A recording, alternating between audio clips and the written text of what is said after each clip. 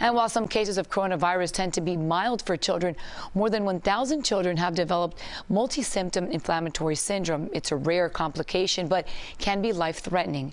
CBS 4's Laura Podesta has more on the first child in the country to receive an experimental treatment.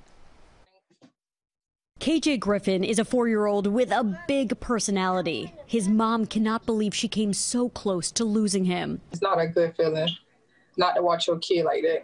In August, KJ was getting sicker. He was sent home from one hospital, but when he spiked a 105 fever, his mom rushed him to MUSC Shawn Jenkins Children's Hospital in Charleston, South Carolina. KJ was suffering from multi-system inflammatory syndrome in children, or MISC, a rare but serious complication that can develop after COVID-19 infection. His body was no longer pumping blood effectively to his vital organs, and they were starting to shut down. KJ received high-dose steroids and aspirin and plasma, as well as other drugs to help prevent blood clots.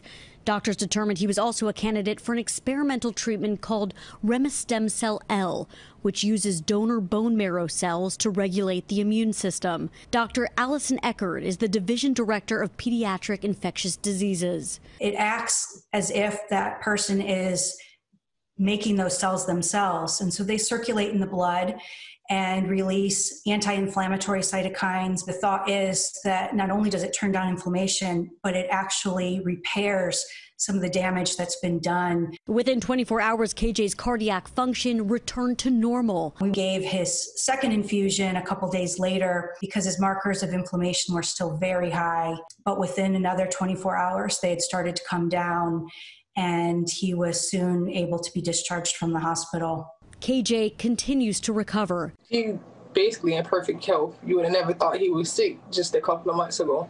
Even though his condition is rare, his mom says she wants other parents to be aware. Laura Podesta, CBS News.